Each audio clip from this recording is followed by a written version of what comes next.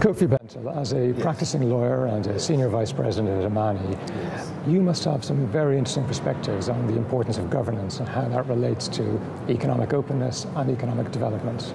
Right, yes.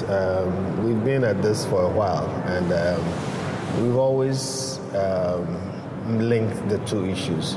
As far as we are concerned, the laws of economics are laws of nature.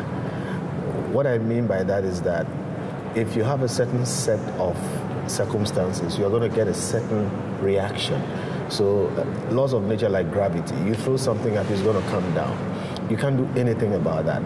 Now, what sets the circumstances for people to react or for a certain economy to take root and flourish is governance. And therefore, it's not a matter of economics happening by itself or people using theories to convince people to do certain things. For us, we believe that it is a certain set of circumstances that will make people act in a certain way economically. And those sets of circumstances are created by governance systems. So it's absolutely crucial. And I'm straining to say, much as we want a certain type of economic situation, we think we should not go at it directly. We should rather affect the governance system. We should get the people in leadership to make a certain set of rules. And then you are going to get, a certain natural reaction which is economic in nature, and that is sustained, and that will give us the prosperity we want. The opposite is true.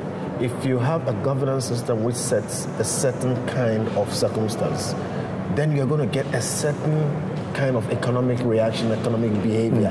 And there's no amount of force that you can use to change the natural, normal human behavior to those circumstances.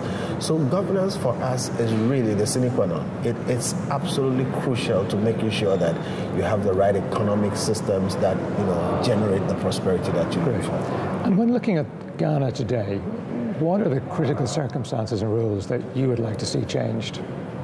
Again, if you speak between governance and economics, so we like to say that the average Ghanaian is socialist. And what we mean when we say that is that the average Ghanaian would like government to do everything for them. However, living in this place, I always tell my friends that even though the average Ghanaian wants socialist outcomes for themselves, when it comes to their property, they are very libertarian about it. They want to keep their property, they want to use it for themselves, and they do not want to share it with anybody else. However, that feeling or it translates into a demand, okay, that pressure that our people bring to bear on governments and leaders to do things for them is the kind of pressure that our leaders are not able to resist. So as we speak, we've just instituted a free school system, basic education all the way to secondary school. People want free things all over the place. We have one of the most generous national health insurance systems in the world. All right, and we have a number of things that are essentially government freebies to the state. Ours is a poor country. We are not rich, so many people would need that kind of help. But I doubt if as many people as are asking for it need that.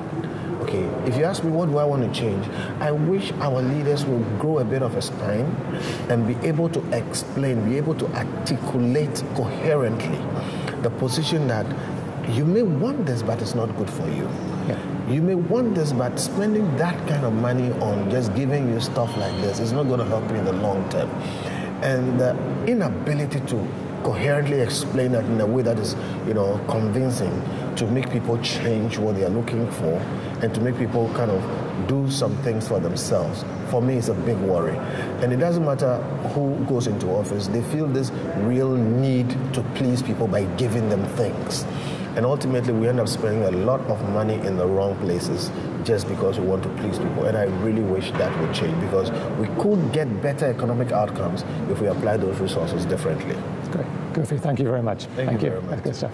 Thank you. All right. Great. That's lovely.